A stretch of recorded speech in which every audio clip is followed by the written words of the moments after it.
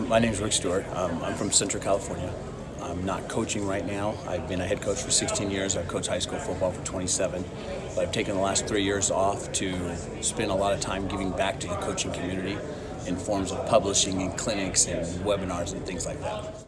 Yeah, we talk about it. Joe Paterno's famous quote, they said, how good is the team going to be, coach? And you say, ask me in 20 years. I want to know where are my players at in 20 years, and then I can truly measure success. We always preach scoreboards don't make winners and losers. So what we really are, one of our mission statements is to make our kids better sons, husbands, and fathers. And everything we do is driven to that. And so our measurement success, it takes a while to measure that. You can't use the scoreboard that year and say, oh, that was a successful season if 10 or 15 of our players go off on the route of drugs or gangs or whatever like that. So we win a championship, but did we do our true job? So it's really that better sons, fathers, and husbands.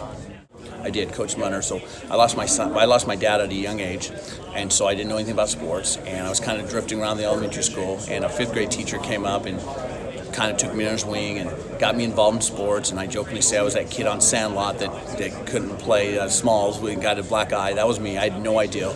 But Coach Munner really took me under his wing and taught me the game and got me in every sport, and came out to my house, talked to my mom, and told me the importance. My mom always signed me up for every sport that they had in the city, the Parks and Rec department.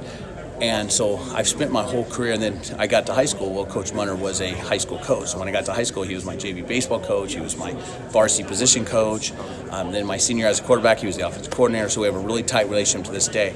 And there's so many times in my life where I say, what would Coach Munner do? You have that other saying that wristbands, what would Jesus do? I've kind of got in my life, what would Coach Munner do? And not even football related. As a father, choices we have to make in life, what would Coach Munner do? And so he's probably the one right there. And that started in 5th grade, and to this day we still have a relationship.